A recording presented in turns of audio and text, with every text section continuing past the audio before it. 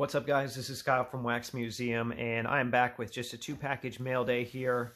I am recording this on a Monday, and that's usually when all these things show up. So only two this week, which is probably a good thing. Probably means I'm not buying stuff that I shouldn't be. All right, and I did open this stuff ahead of time just so it would be easier to show on camera. But the first card here, it's actually a Sport Kings, which is kind of like an unlicensed set. Think like Leaf. It's a Sport Kings relic auto, on-card auto, of Globetrotter legend Curly Neal. And Curly was with the Globetrotters for over 2 decades. You saw my last video where I showed you value box stuff, where I picked up a Marcus Haynes card.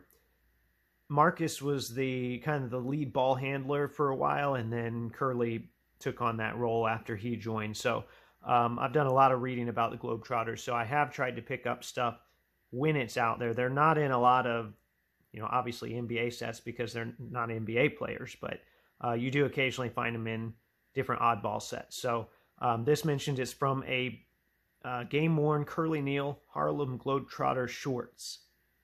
So it's from a pair of shorts. Not the greatest patch, but not a lot of stuff out there for him. There are some nice Leaf patches, but they don't picture him on there. So I kind of like when the player's pictured, and then the on-card auto is a big bonus too. So happy to add that. This next package here is from, and you'll see it here. It's actually a surprise. I didn't know this was coming. I think this is because I'm not going to the National, where Jake has given me stuff in the past. So it's from 90s Bball Cards, Jake Roy. I mentioned the value box video. I have to say, in addition to just becoming a friend over the years, Jake Roy, watching his stuff has been a great learning experience for me, because I don't know all the 90s stuff as well, but I feel like watching his content has really kind of prepped me for when I'm looking for 90s stuff. Now, this top card here, not a 90s card, but that's okay because it's one that I need, and it's one of my PC guys, so Jake knows me well. So let's take a look and see what all Jake gave me here. Packaged well, right? It's funny how your friends will package stuff better than the people that you're buying stuff from, right? Have you guys noticed that? Your good friends will take better care of you than the people that you're buying from, which I've done videos about that before. I'm not going to go on and on. But let's see what we got here. This is a 2009 Ron Artest refractor. These were numbered to 500. And Kobe, he's guarding Kobe there, which is pretty cool. You see that numbered 36 out of 500. It's very good. Oh, okay, so this is the variation. What do you call this? The game night or game dated? This is where I would lean on Jake. He's the 90s guy. This is the variation. Notice that I don't want to spoil the other cards here, but notice that the background is like a different, kind of a different texture than the card itself, and kind of has a different finish on it. I always, for years, I've always said, all right, do I have one of these parallels or not?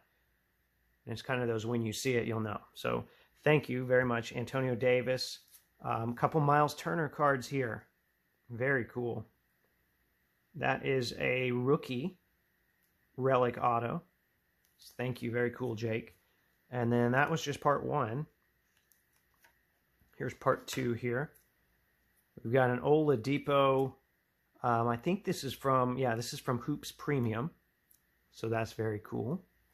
We've got the 99 metal. I think they called this Emerald, which, you would think would be numbered to 5, right? A lot of the Emerald stuff, or I guess in that era, maybe 10, right? But they're not numbered, but they're still cool cards.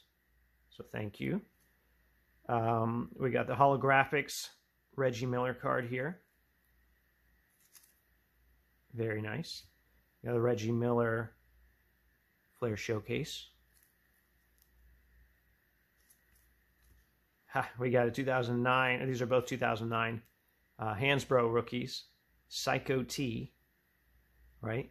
You might have heard me talk about a Mel Simon tribute patch recently, because I traded a Danny Granger Mel Simon tribute patch. You see it? There it is. That's actually a pretty good picture of it. All right, well, Jake, I can't thank you enough, and I hope to hopefully direct some people to your channel so that they can learn all about 90s cards and see some of the interviews that you've got on there. So there you have it.